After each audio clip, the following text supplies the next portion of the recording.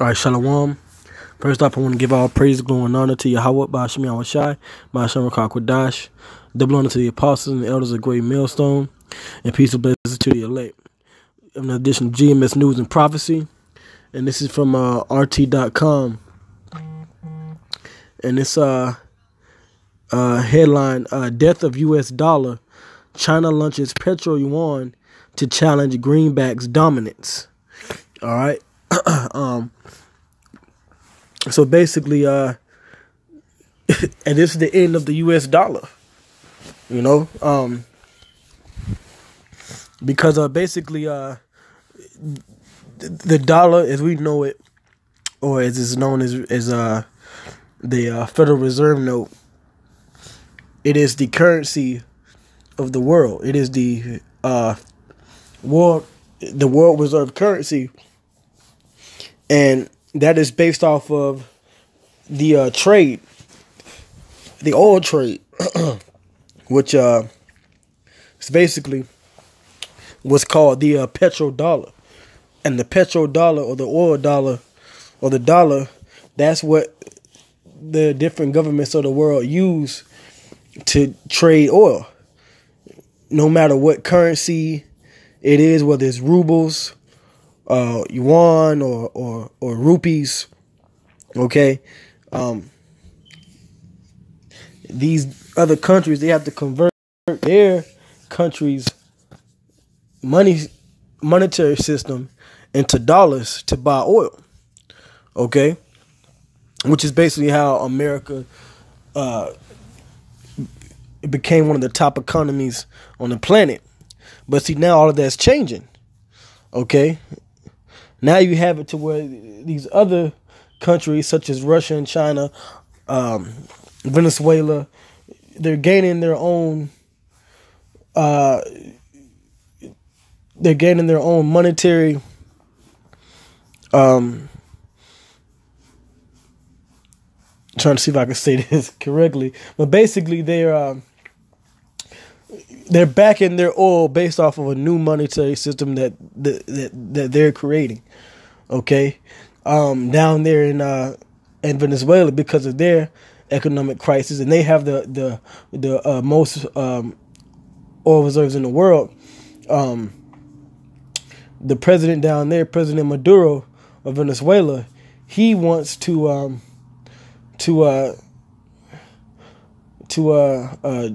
trade oil with a digital currency, which is known as the petro. And it was just last week that President Donald Trump signed an executive order for no Americans to do any trading or deals with that digital currency from Venezuela. Okay, so they are, they was already expecting something major to happen. Okay, see if I can turn off these notifications. Okay. So now you have it this week. China is doing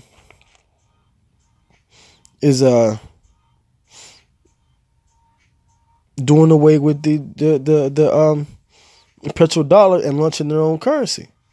Okay, so let's get into the article and let's see what they have to say. It says the highly anticipated yuan-backed crude oil futures have been launched in Shanghai. China is the world's biggest oil consumer, with eyes on rival benchmarks Brent and WTI, as well as the U.S. currency. Trading of the new oil futures contracts for September settlement started on the Shanghai International Energy Exchange at 440.20 yuan, or $69.70 per barrel, reports Chinese daily the South China Morning Post. Some 18,540 lots have reportedly been sold and purchased so far. All right. It says the longer-awaited it says the longer-awaited step evoked a surge in global prices for oil, with Brent crude soaring to $71 a barrel for the first time since 2015. U.S. crude benchmark West Texas Intermediate reached the highest level in 3 years at $66.55 per barrel before retreating to $65.53. Experts see China's yuan-dominated contracts as historic as the new futures symbolize the first time that foreign investors can access a Chinese commodity market. The launch ends years of setbacks and delays since the country's first attempt at listing the securities in 1993. All right, so basically, China is becoming a major player in the oil trade market. Okay, it says at the same time, the Petro-Yuan launch is seen as a blow to the U.S. dollar that has been weakening in recent months. The U.S. dollar is the predominant. It says the predominant settlement currency for all futures contracts.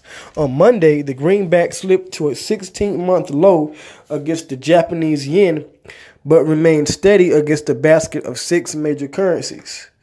Okay, so things are quickly changing for America. All right, things are quickly changing for the U.S. As far as them being that dominant superpower, whether it be militarily, whether it be, economically, all right, socially, morally, everything is changing, with America now. Okay? It's not the same glorious, all-powerful America that it used to be. All right?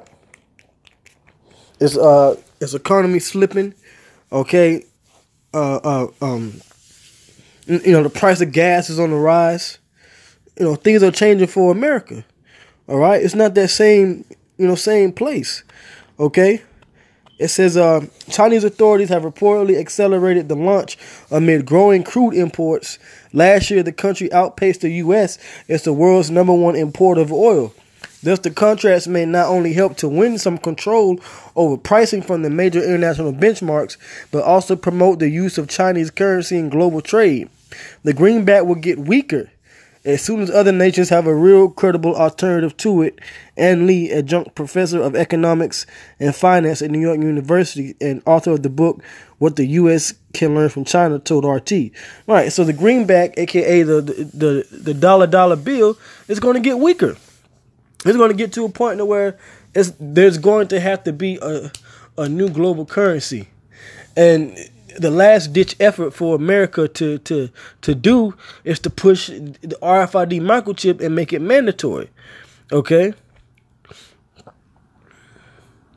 Because I'll say this, it's only, see, the American dollar is still the world reserve currency at this point, but China's launching its own. But once the dollar collapses, that's going to hinder these other currencies. It's going to hinder the economies of these other nations. So there's going to be a global economic collapse, and there's going to be one solution. That's to look to the future, which is this technology, okay? This mark of the beast, which is the RFID microchip, okay? It says it's more of a game changer for the U.S. As soon as other nations have a real credible alternative to the U.S. dollar, they can dump dollars and switch to the yuan, which can spark a dollar crisis. If that happens, not only will there be inflation from the tariffs, but also from the flood of dollars, said Lee. Right, because the dollar's not going to be worth anything, so things are going to have to go up. Okay? Especially dealing with trade. So we're seeing the death of not just the American U.S. dollar, but it's the death of America. Okay? It's over. All right? So let's go into these prophecies. All right?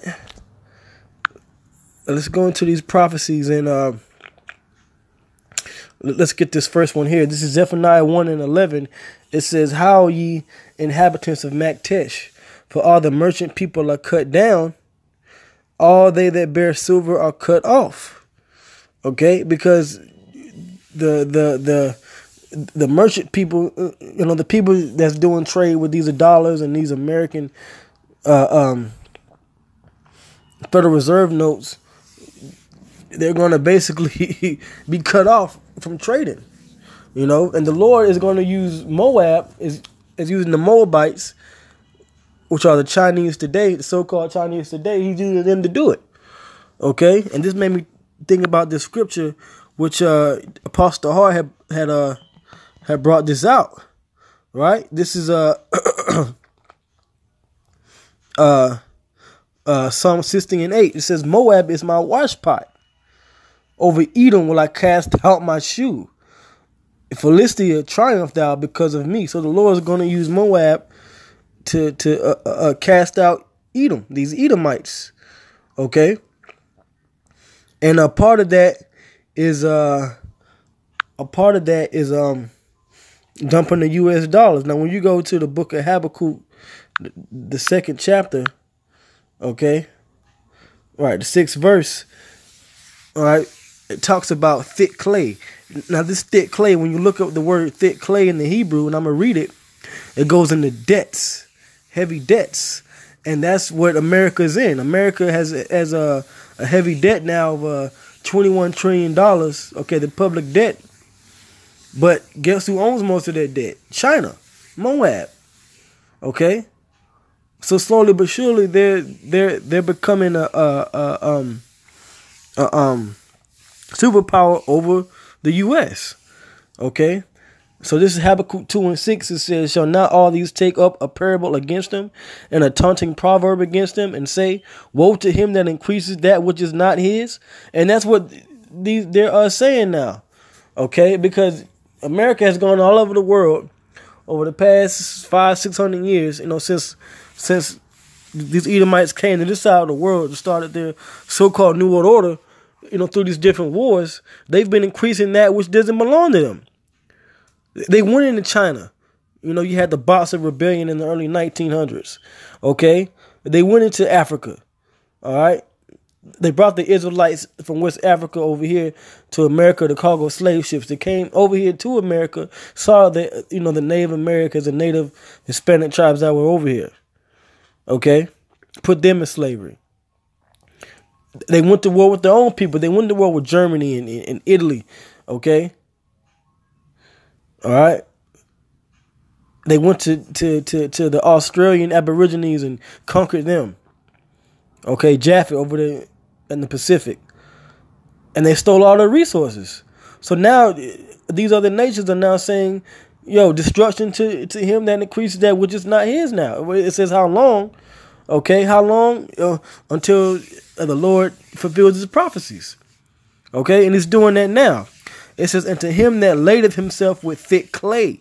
So this destruction is going to come to these debts. Okay, now I'm gonna look it up. Right now, where you see thick clay in the Hebrew, which is H5671, it says abatyat, which is what? Weight of pledges, heavy debts. And America is in heavy debts right now. Okay? All right? And a weight of pledges. And that pledge is the U.S. dollar. Because when you read on the U.S. dollar, it talks about how this Federal Reserve note is legal tender for all debts. Okay? Public and private. All right? That's on your dollar bill. So we are living in the last days of America, man. Okay, slowly but surely, America is crumbling, man, imploding from the inside out. And as these other nations, you know, make their steps to try to gain, you know, some kind of power in the world, that's when America's gonna go to war. These so-called Jews, they're gonna want to go to war. America's gonna back them up for this Third World War, and it's going to take place, the War of Armageddon in the Middle East, and then the Lord Yahweh Bashman Shai is going to come down and judge them and destroy them. You know. So with the death of the U.S. dollar comes the death of America. All right, now I'm gonna read this last scripture. All right, let's see. This is Jeremiah. I believe it's Jeremiah 50. Okay. Jeremiah 50. And let's see. It's not 50, it's 51. Yeah, 51. Jeremiah 51. And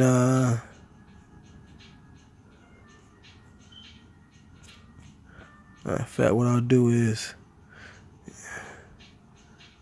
I'll just type it in. All right, this is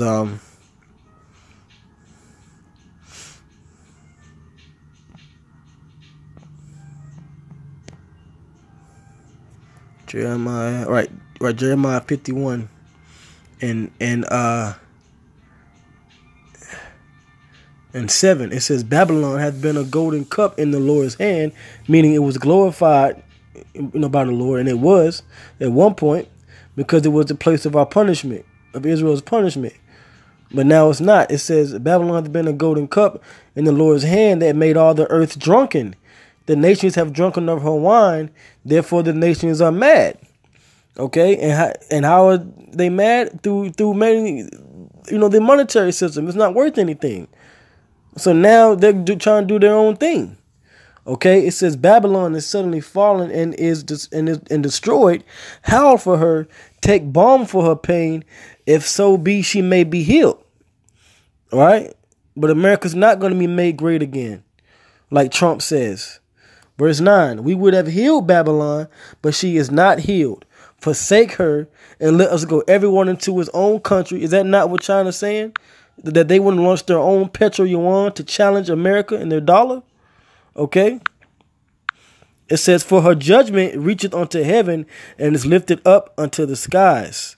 The Lord, Yahweh Bashmi Shai, hath brought forth our righteousness.